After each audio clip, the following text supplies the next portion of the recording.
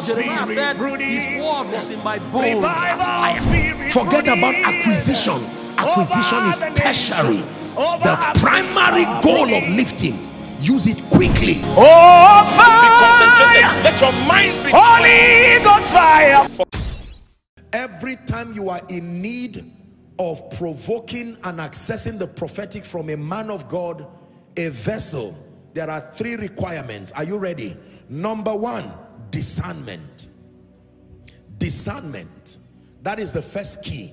You cannot receive from a man of God, you cannot receive from an anointed vessel when you do not discern what they represent.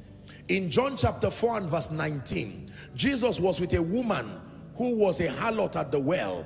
The Bible talks about Jesus discussing with her, and as Jesus began to speak, the woman he was doing something to her perception, and by the time we get to verse 19, the Bible says, the woman said unto him, Sir, I perceive that thou art a prophet. You started as a stranger, maybe somebody who will be my 7th husband. When I saw you, I thought you were like the 5th, the 6th there, and so I was preparing myself to hear what you have to say. But in the midst of the discussion, I've seen that this one, you came to rescue me, not to marry me. I perceive that you are a prophet. Are we together? In 2 Kings chapter 4, 8 and 9, 2 Kings chapter 4, 8 and 9, the Bible talks about the woman in Shunem, the Shunammite woman we call her. And it fell on a day that Elisha passed to Shunem, and there was a great woman, and the Bible says she constrained him to eat bread. And so it was that as oft as he passed by, he turned in thither to eat bread. Verse 9. And she said to her husband, Behold, now I perceive that this is an holy man of God, which passeth by us continually. Discernment. Discernment. Do you know why you need to discern? Because men are men. But you must be able to discern the grace that works in their lives above and beyond their humanity. You may be married to your wife, and then God has granted her grace to be prophetic, that there is a grace from her. If you can look beyond her being just your wife, there is something God can use her to bring to your life. Familiarity has destroyed many people from receiving the prophetic from vessels. Number 2, honor. Honor. This is a house of honor. This is not new to you. Honor. When you read the same 2 Kings chapter 4 from verse 10 to 13, 2 Kings 4, 10 to 13, having discerned that he's a holy man of God and a prophet of God, she did not stop there. She made a proposal to her husband. Let us make a little chamber, I pray thee, on the wall, and let's set for him there a bed and a table and a stool and a candlestick, and it shall be wherever he comes to us, he shall turn in hither. 11. It says, and it fell on a day that he came, and he turned to the chamber and he lay there. They did this continually. Verse 12. And he said to Gehazi. Now this always happens every time honor. I have taught you that honor is the key to access. This woman did not even make any request. She just honored the man, having perceived that he was a man of God. And the prophet said, no, it's against the law of honor that this family keeps showing me honor without something coming from me to them. He called on Gehazi, his servant. He said, call the Shunammite woman. And when they had called her, she stood before him. 13. She said unto him, say now unto her, behold, thou hast been careful for us with all this care. What is to be done for thee? Would you want me to speak to the king or to the captain of the host? And she said, I dwell among my own people. And if you read onwards, you will see that Gehazi now told Elisha that I notice, as wealthy as this family is, there is a but in this family. They have not enjoyed the miracle of fruitfulness. And he said, that's right. You will never see the woman asking for a child. The woman did not ask for a child. She only honored a prophetic vessel, and the prophet said, no, I must search what is not working in your life. And the prophet on his own, he said, by this time according to the time of life, you shall embrace a son. And it happened as the prophet prophesied. There are many things, let me tell you, you will not need to ask men and women of God to pray for you for, if you understand discernment and honor. Now, I know that, again, I always like to balance teachings like this, because many times when we men of God find teachings like this, we press it into people. Don't come and meet a man of God empty-handed. It is scriptural, but it is not a burden. It should be by revelation and delight, knowing that, you see, joy and honor are principles that release the prophetic from the bowels of the spirit. But it is not by manipulation. I've been surprised at times where people want to see me and they're afraid and saying, okay, we couldn't see you because there's nothing in our hand. I say, what's the meaning of that? No. Honor is not just about giving things. It's holding somebody in high esteem as touching what God has done. It is good to honor people as much as God has blessed you, vessels of glory, but not to put yourself under duress. And no man of God who loves God and is a man of integrity and serious with this work will tell you, if you don't have something, you cannot come to me. No, freely we have received. The Bible says freely to give. Are we together? So discernment and then honor. In 1 Samuel chapter 9 from verse 6 to 8. 1 Samuel chapter 9 from verse 6 to 8. This was Saul. They were going to look for their donkey, remember? And then the Bible says, behold, the servant said, there is in this city a man of God. And the Bible calls him an honorable man. All that he saith surely comes to pass. Now let us go thither, peradventure he can show us our way that we should go. Verse 7. And Saul said to his servant, but behold, if we go, what shall we bring to the man? For the bread is spent in our vessel, and there is not a present to bring to the man of God. What have we? That was the limitation. He said, listen, if this man has that level of credibility, then it must have come through deep interaction with the spirit, and we should be able to carry something that represents an expression of honor. And then Saul said to his servant, but behold, if we go to verse 8, please. Verse 8. And the servant answered Saul again and said, behold, I have here at hand a fourth part of a shekel of silver, and I will give to the man to tell us our way. And that became what they had, and they left. And you know the rest. Through that honor, as they got there, before he would even arrive, to tell you, let me tell you this, look up please. No genuine man of God who has been helped by God and is determined to do ministry with integrity will sit down and pressure people over their resources. Do you know that while they got to the gate of Samaria, as soon as they saw Samuel, he did not look at their hand. He said, go up and I will tell you what is in your heart. It was not about the seed. It was about honor to give him access. Hallelujah. There are many people who are very greedy and very stingy. They can go to men of God will pray for them, do everything, even feed them and give them money. And some of them are very wealthy people, you see, and they cannot, the law of honor, they don't practice it. It's wrong. It's not about me. I'm not saying you should give me money, believe me. But I'm telling you that it is a principle. Learn it as a spiritual principle. You want to provoke the grace upon an anointed vessel, have the discernment to always honor. There are people who want to go and see politicians. You are not even sure of what they will tell you. Some of them will buy a car, some of them will buy a house and say, I have 5 estates. Honorable, I just thought that, let me just give you a recharge card. And the recharge card is 1 estate. And they come to a church and they see the church struggling. And yet the man is anointed. Nothing to be ashamed of, he's growing.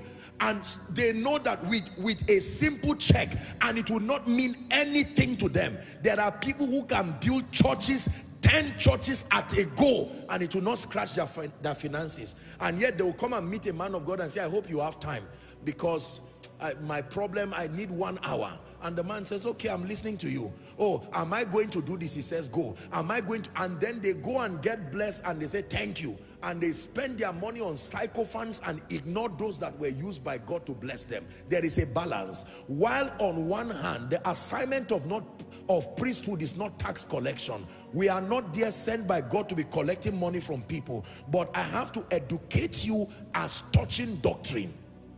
Make it a principle and a point of duty that as much as God grants you grace, do not go and see a man of God with a proven track record who you trust the investment of the Spirit upon his life empty-handed. It is spiritual carelessness. I never, God is my witness, I have never and I will never go and meet any of the fathers of faith and just go and meet them and say, even if I stumble across them by mistake, no, I will not do that. It is not human worship. You don't know what leaves the spirit of people when they are happy. Go and ask Isaac. Why will Isaac? I hope you know that the goat or the ram that they caught was Isaac's own from his farm that he ate. So he already had it. But he said, go, leave the one in my house. Go, let it compel something from you. Make venison such as I love. Bring it to me. I want to bless you. Let me tell you the truth. As much as I'm not really into, you know, money, all of these things. It's none of my business. I don't put people under pressure. But I tell you the truth by God. There are sacrifices and there are things that people have done for me. I have found myself, even to my surprise, blessing them and prophesying to them from the depth of my heart and subconsciously paying attention to their needs. As busy as I am, you see, I'm being sincere and honest with you. I love everybody, but you'll be making a mistake believing I give everybody equal attention.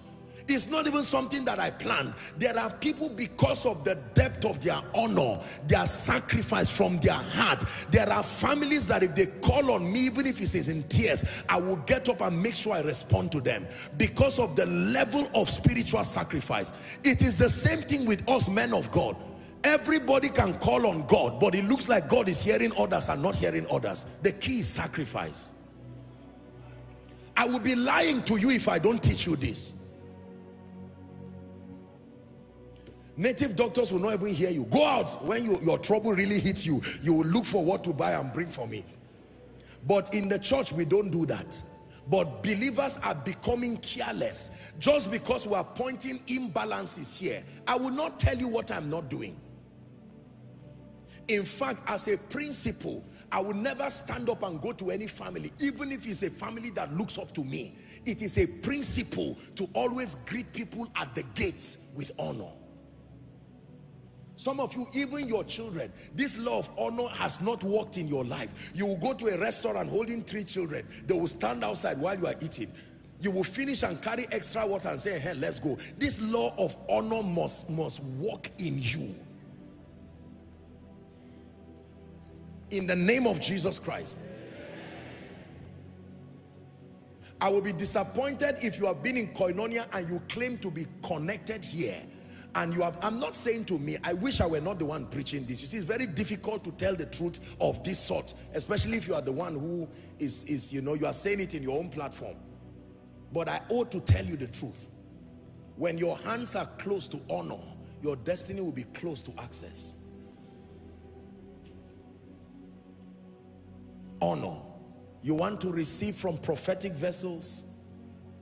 If you do not find them worthy of your attention, then leave them in peace. But for as long as you are determined to engage them, respect what they represent and honor your way into the deepest bowels of the prophetic.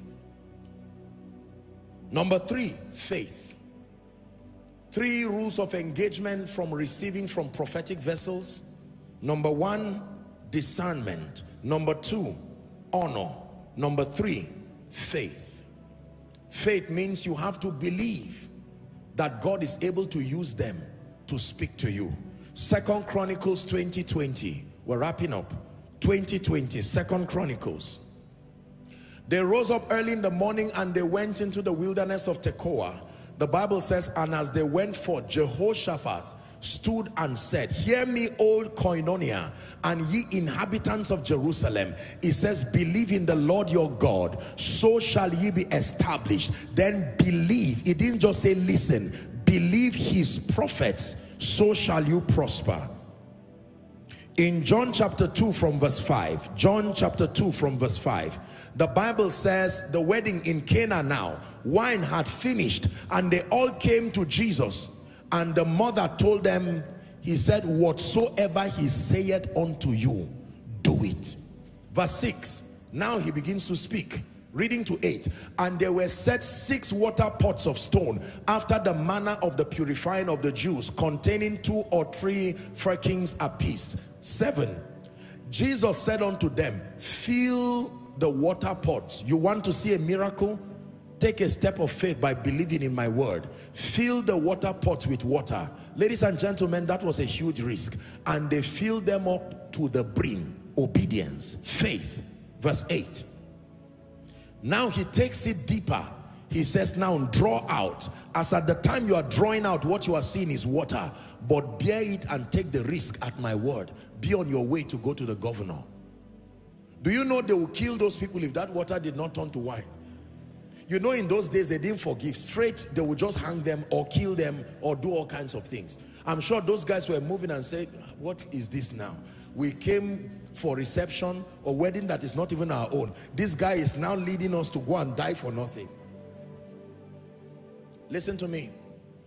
Whether you are Naaman or you are the one in need of an embarrassment to be averted from your wedding, the moment you come to a prophetic vessel, be ready to hear instruction and be ready to act. There are times I have come here to give us prophetic instructions to fast, to sow, to listen, and there are many people who have embraced it as touching the voice of God. Some of you here with simplicity of heart and meekness have received this prophetic voice as touching the grace of God, and you have seen what it has happened. But there are people who are too intellectual or too scientific or too rich or too wise in their own understanding. You see, when you are flying a plane, you have to depend on the intelligence of the captain and the crew.